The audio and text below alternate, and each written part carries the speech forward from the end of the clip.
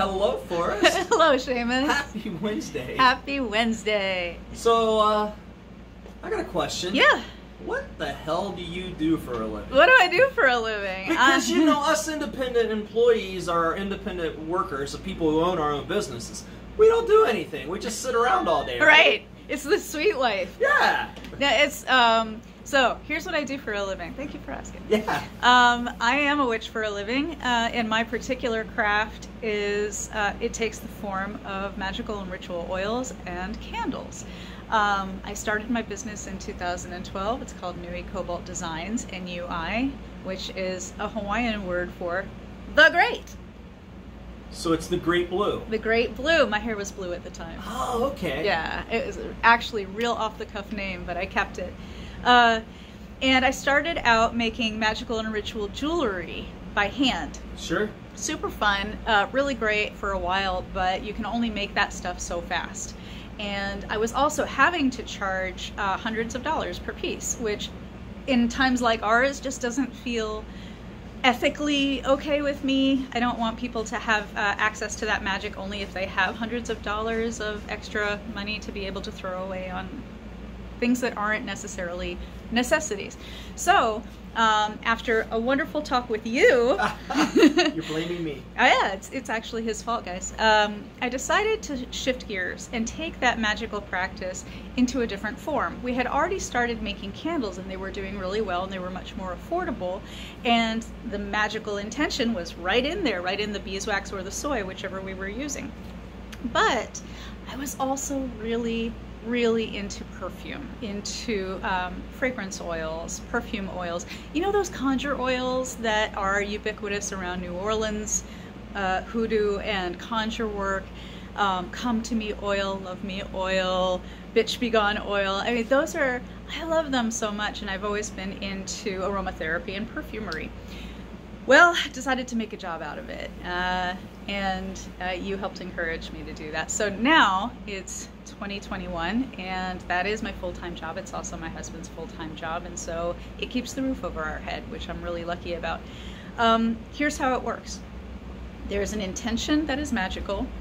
I have a basic knowledge of, I've been practicing magic for 30 years or more. I'm 46, so however long that is.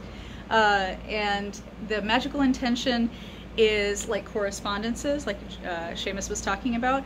You know, there's certain oils, certain plants, certain colors that are corresponding to a certain type of magical working, days of the week, astrological events, things that you can layer onto your practice and focus into your intention and make that oil magical.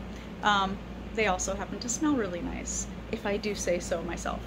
And so scent design is a big part of that too. I really love exploring unusual scents that, go ahead. Well, that's something that you do that's above and beyond a lot of conjure oils. Like most of the time, conjure oils, or some of the time, conjure oils are just made to do the job. Right. But yours is not only made to be functional and utilities for witchcraft or magic, but they smell really good above and beyond that. Thank you. I'm glad you think so.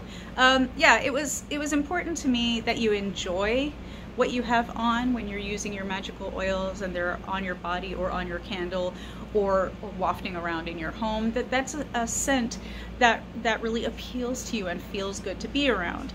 Also, I was very interested in creating scents that weren't the usual thing. You know, it wasn't going to smell like Chanel No. 5. It was going to smell like being out in the woods in late August when things are when things are just starting to get a little bit chilly and you might see 1 or 2 yellow leaves. Like that, capturing moments was really important to me too, because in magic, a lot of what we do is seasonal, and we align ourselves and our workings with what's going on in nature around us. So that's really exciting about it. And finally, what I have going on right now, since we do seasonal limited edition runs, my next collection will be coming out at the end of this month. This is this is July. This is July of 2021. And the next one we're releasing is called Witches Utility Blends. This is very much based in the New Orleans hoodoo type of, this is just an oil to get something done, but it happens to smell really good too. Some of the items that we're addressing are peace within the home.